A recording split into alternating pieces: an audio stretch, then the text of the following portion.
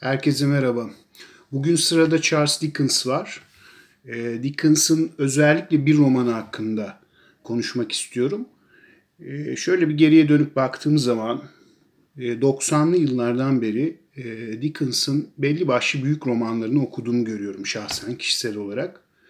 Yani bunların içinde neler var? David Copperfield örneğin ünlü romanı. İşte Oliver Twist bunlardan bir tanesi. Bir diğeri Antikacı Dükkanı ya da işte İki Şehrin Hikayesi.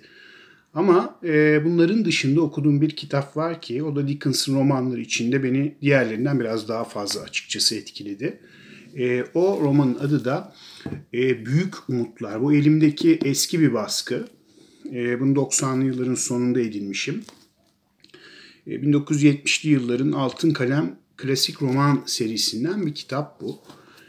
Küçük bir alıntı yaparsam da bu kitabı kullanacağım.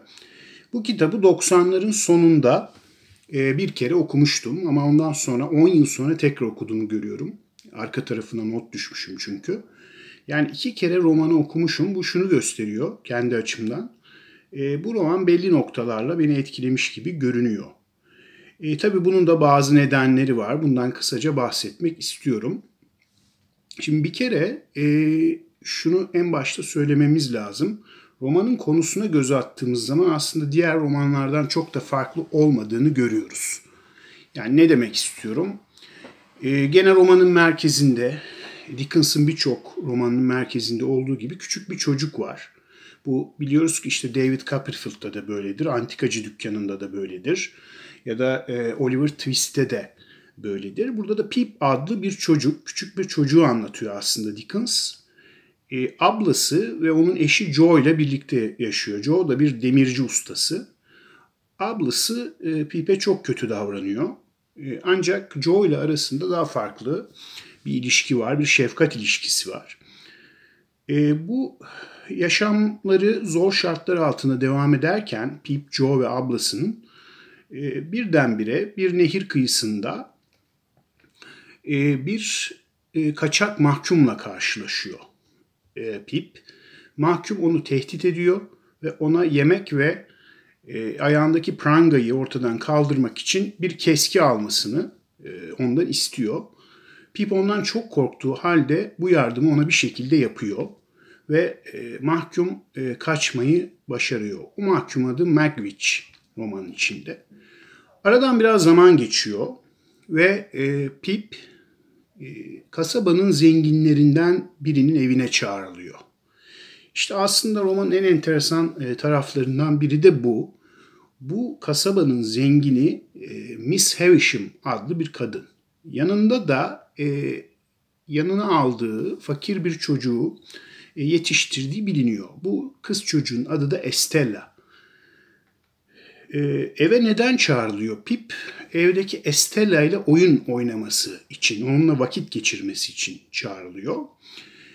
Miss Havisham'ın evine yani Satis House denilen eve gittiği anda Pip hayretini gizleyemiyor. Çünkü sanki çok eski bir zamanda zamanın durduğu bir atmosferdeymiş gibi görünüyor ev. Aslında hikaye şöyle. Bayan Havisham yani Miss Havisham tam evleneceği gün evleneceği adam tarafından terk edilmiş. Bunun üzerine sanki zamanı durdurmuş gibi düğün pastasının aynı zamanda işte masa düzeninin aynı şekilde orada muhafaza edildiği görülüyor. Yani pasta belki artık bozulmuş, küflenmiş her neyse ya da işte yiyecekler, masa örtüsü eskimiş ama aynı şekilde o gün muhafaza edilmiş. Yani eski gelinliğini bile giydiği görülüyor Miss Havisham'ın. Bu hayret verici olay karşısında Pip önce şaşırıyor. Daha sonra da Estella ile tanışıyor. Estella'nın enteresan bir şekilde aralarında bir sınıfsal farkı devamlı vurguladığı görülüyor Pip'e. Yani işte seninle yan yana gelirim fakat aslında aramızda önemli bir fark var diyor. Seninle asla çok fazla da muhatap olmam demeye çalışıyor bir taraftan. Bu macera bir yerde son buluyor. Yani Pip'in elini avucuna birkaç kuruş sıkıştırıp onu gönderiyorlar.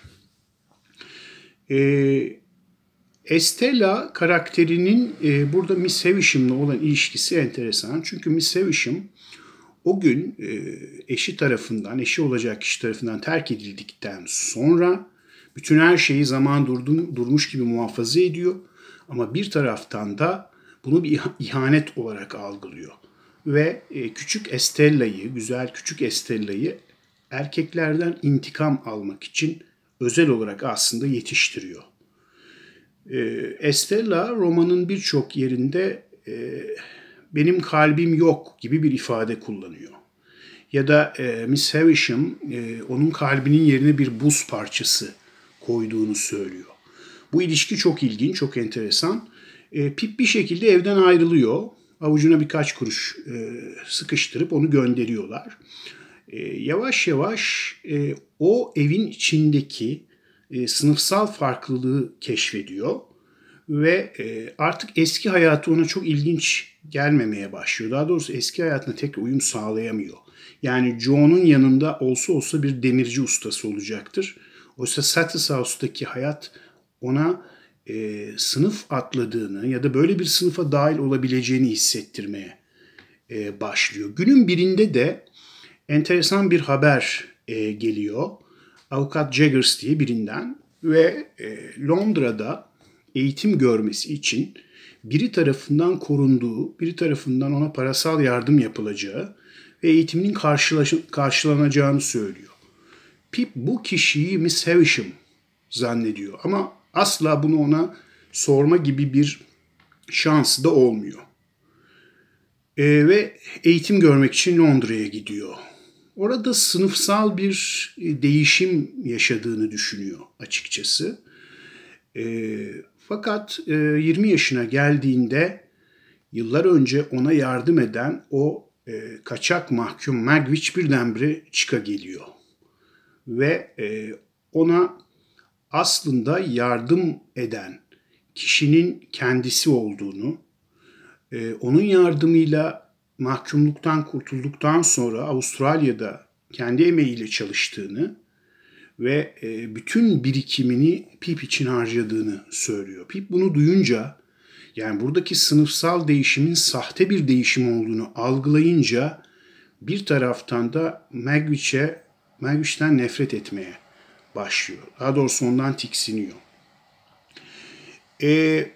Daha sonra da tabii Magwitch bir şekilde yakalanıyor ve serveti ona bıraktığı para, daha doğrusu Pip'e bıraktığı para ondan alınıyor.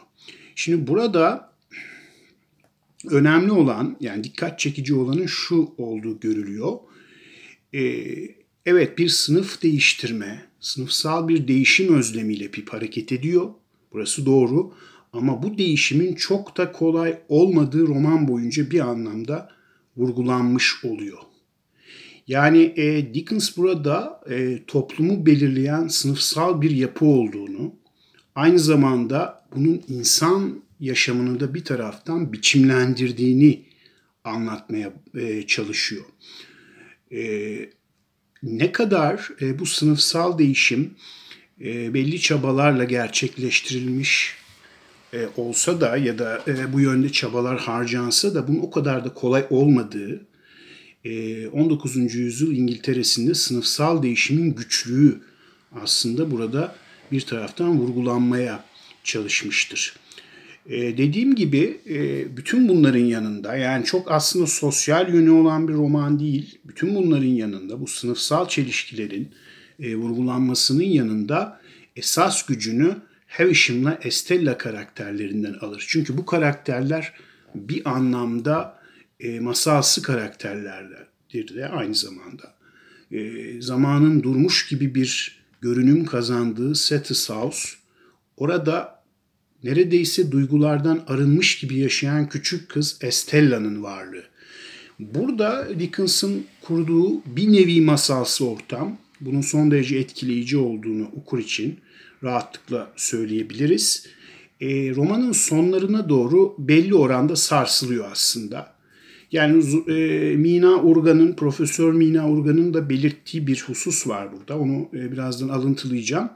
O da romanın en zayıf yanı, romanın sonlarına doğru Pip'in sınıfsal değişimin mümkün olmadığını kavraması, kendisine farklı bir yaşam yolu seçmesi burada söz konusu.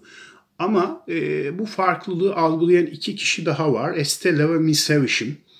Onlar da artık anlayışlarını yavaş yavaş değiştirmeye başlıyorlar. Miss Havisham hata yaptığını, yani Estella'yı yetiştirerek, kalp kırmak için özellikle yetiştirerek, Pip'in kalbini kırması yolunda çaba harcayarak hatalı bir şey yaptığını düşünmeye başlıyor. Estella da yaptığı bir evlilikten dönüp sonunda Pip'le evleniyor.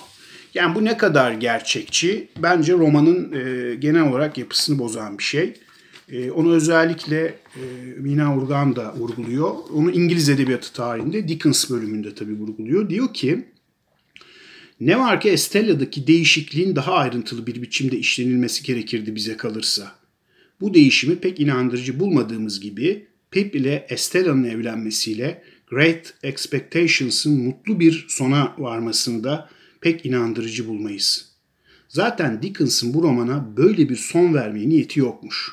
Pip'in öteki büyük beklentileri gerçekleşmediği gibi çocukluğundan beri sevdiği Estella ile mutlu olmak umudu da gerçekleşmeyecekmiş.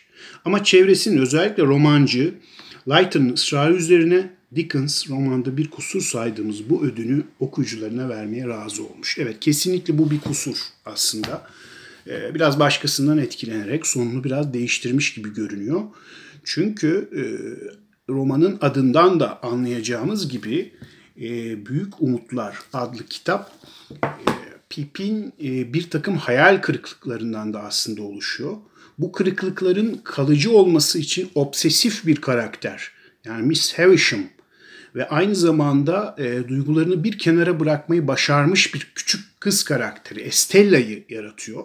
Bu kadar etkili olan kişiler ve aynı zamanda kurgunun yanında birdenbire böyle bir geriye dönüş olması, yani mutlu sonla romanın bitmesi okur için evet pek iyi olmamış. Ama ona rağmen gene de yarattığı etki hala 21. yüzyılda bile devam ediyor.